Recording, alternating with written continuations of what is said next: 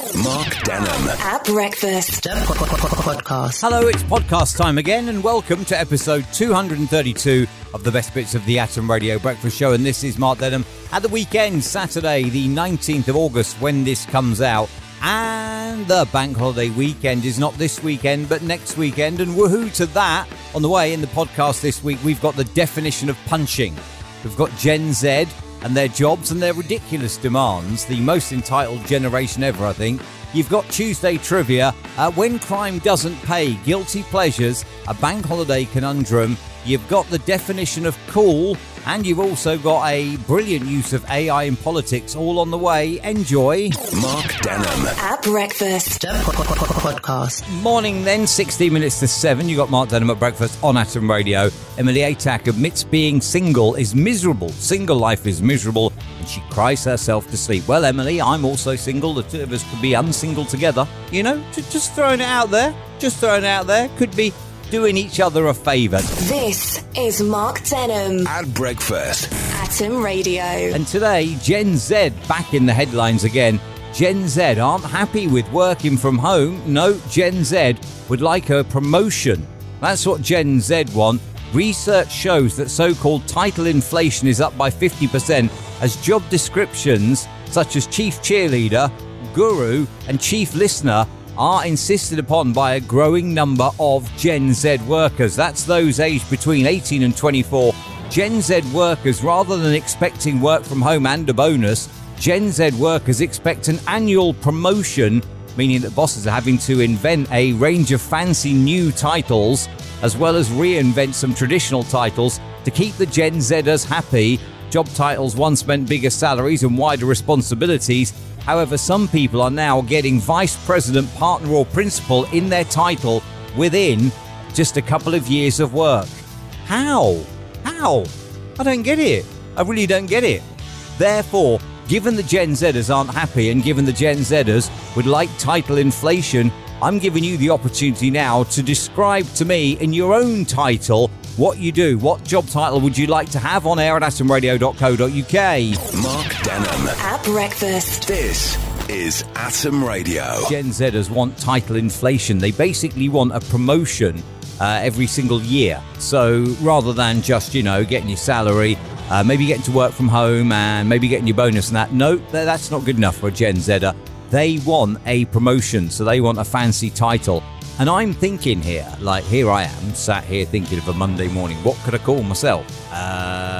Director of Anthem Banging Out. How about that? Maybe not. Morning Guru. Yep, that may work. I don't know. You see, I'm struggling now. Struggling to think of what I could call myself. Mark Denholm at breakfast. Podcast. Studies show that people are lonely and or depressed are more likely to sleep with multiple pillows. Do you know what? I've got two. I don't know. Don't know about that. And generally, women care more in relationships, but are more likely to walk away and stay strong once they reach breaking point. There's an important thing for you to remember today. Mark Denholm at breakfast. This is Atom Radio. Let this be a lesson to you if you are thinking of stealing a laptop. This day 12 years ago, a teenager who stole a laptop from a West London flat during the riots was traced on Facebook by the computer's owner. Unfortunately, he stole the laptop from Greg Martin, an information security professional and former NASA and FBI employee. He had installed a tracking device on the laptop and got the suspect's ID from the social networking site Facebook. The information included the man's name, school, address in West London, and information about his wireless internet connection. Suhail Khalifa, who was 18, was later charged with handling stolen goods. Be careful if you are thinking of nicking a laptop, it probably isn't worth it. This is Mark Denholm at breakfast. Atom Radio. Let's find out the top 5, however, of guilty pleasures on Top 5 Tuesday this week.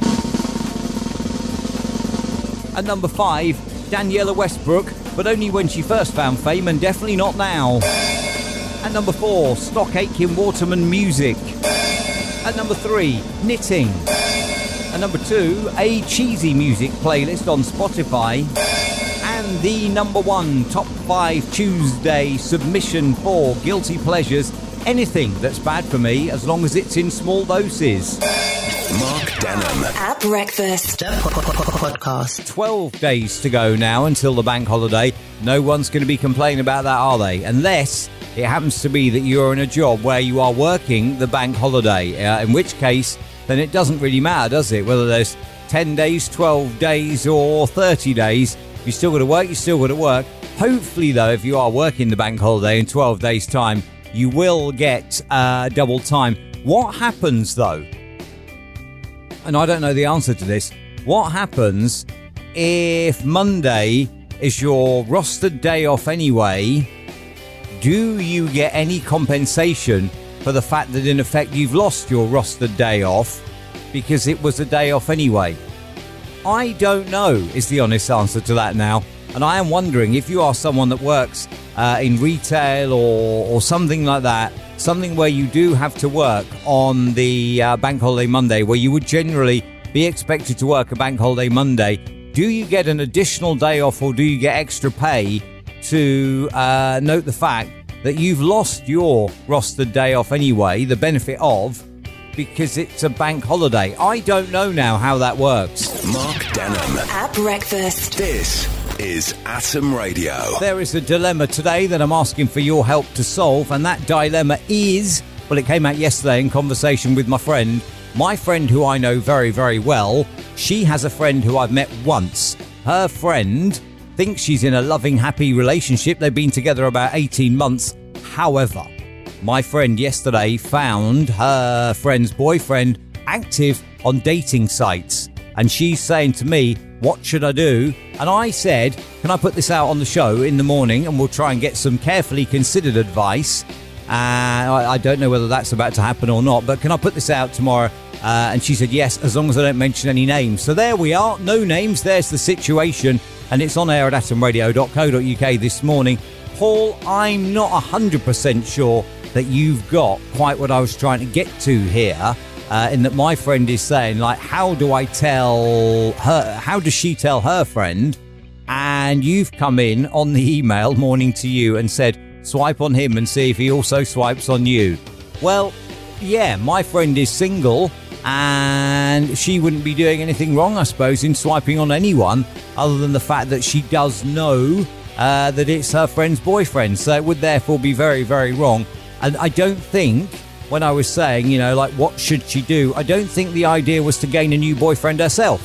Certainly not her friend's boyfriend, Paul. Like, you know, I don't know if it still exists in this day and age or not, but there did used to be a code, didn't there? There was a very strong code where you never went with your friend's boyfriend, girlfriend, husband, wife, etc. If that doesn't still exist, then it certainly should still exist, Paul. Mark Denholm. At breakfast. Podcast. Atom Radio, morning. It is Mark Denholm at breakfast, banging out the anthems. It's Thursday, and today we're talking about cool with the top 100 cool brands announced by the youth of today, and they put Netflix at number one. And do you know what? I have Netflix, got it as part of my TV package.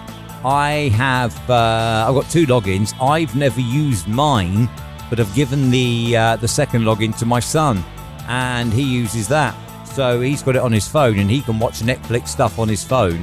However, I've never watched Netflix. I'm obviously not that cool. Included in the list, not in the top 10, the BBC, Fortnite the game, Monopoly the game is in there as well. Sports Direct makes it. Snickers is there. Aldi is in there as well. Under Armour, the clothing manufacturer, Lidl, and Crocs. Crocs is 84, which is many places too high, in my humble opinion. Who ever decided that Crocs were high? What is the future like if people are deciding that Crocs are cool? I don't get that. Today I want to know, though, tell me something that was cool back in your day. Let's teach the kids they didn't invent cool on air at atomradio.co.uk. Mark Denholm at breakfast. This is Atom Radio. The demise of Oxford Street could spell the end of all British high streets, we're told. They risk collapsing into wastelands. Oh, that's a bit like Slough's High Street, I think. Mark Denholm. At breakfast. Podcast. Today, it's been revealed that an AI camera has caught 300 motorists, a new camera designed to trap motorists using mobile phones, has managed to capture in 3 days 117 people using their mobile phones while driving and 130 people in cars without seatbelts after being installed in Devon. The freestanding camera takes high-quality photos that are then reviewed by AI software, and this determines whether an offence has been committed or not. So what it's basically saying is it's going to take a photo of you, whether you're committing an offence or not, and then it'll analyse whether it thinks you are committing an offence. Therefore, you could be going about your business perfectly legally without being on your phone and while wearing a seatbelt, and you'd have your picture taken anyway. And what happens to the pictures that are taken that, prove no criminality? You see, now this is dodge.